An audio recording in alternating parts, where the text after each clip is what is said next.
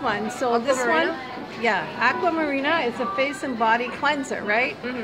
It's wrapped in a non-sheen seaweed. Yeah, so that's this and part minerals are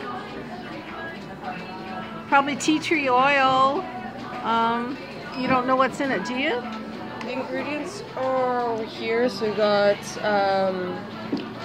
aloe, we got sea salt, orange peel, and it's stuff that's more of like a sensitive skin cleanser. Yeah. Stuff that, like, if you've got irritated skin, if you've got dry skin, it's not supposed to dry you out. It's an exfoliant, but it's not a harsh exfoliant. Yeah. And can I shoot your green hair? Green hair.